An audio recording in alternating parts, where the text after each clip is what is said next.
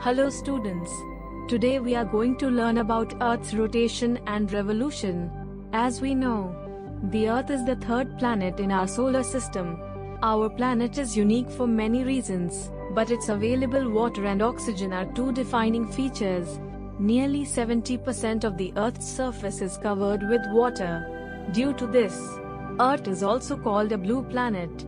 It is the fifth largest planet in the solar system. It's smaller than the four gas giants, Jupiter, Saturn, Uranus, and Neptune, but larger than the three other rocky planets, Mercury, Mars, and Venus. It is the only planet on which life is known to exist. The Earth moves at a constant speed.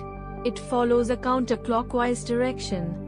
The Earth moves in two different ways: rotation and revolution. So, what is the Earth's rotation? The movement of the Earth on its axis is called a rotation. Earth is always moving. Each day, the Earth makes one complete rotation on its axis. The axis is the imaginary line through the Earth that extends from the North Pole to the South Pole. Earth's rotation causes observable patterns like day and night. The light from the sun shines on half of the Earth at any given time. That side is warmer and brighter. It's daytime. The other side of the Earth faces away from the sun. It's dark. So it's night time. Since the Earth is always spinning, there is a line between day and night and we pass through it each day. It takes 24 hours for the world to turn all the way around to make a single day. My dear students, did you know? If the rotation of the Earth makes a day, then what makes a year? The answer to this question is revolution. Let's learn about revolution. You see, although the Earth is rotating on its axis, at the same time, it also revolves on orbits around the Sun, which is called revolution. And one full orbit all the way around the Sun is one revolution. And the Earth takes 365 days to complete a revolution that makes up a whole year. Our calendar shows 365 days in a year.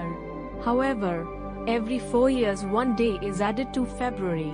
Instead of 28 days, February has 29 days.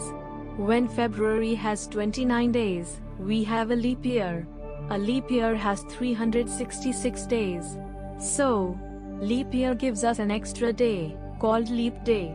My dear students, don't get confused with the similarities of the words rotation and revolution. In astronomy, the circular movement of an object around a center is called rotation. The Earth and other planets rotate around an imaginary line called the rotation axis. Since this axis passes through the Earth's center, the Earth is said to spin or rotate upon itself. Revolution is the movement around an object in a particular path. The Earth's rotation around Sun is called a revolution. My dear students, hope you learned something interesting today. Subscribe the channel for more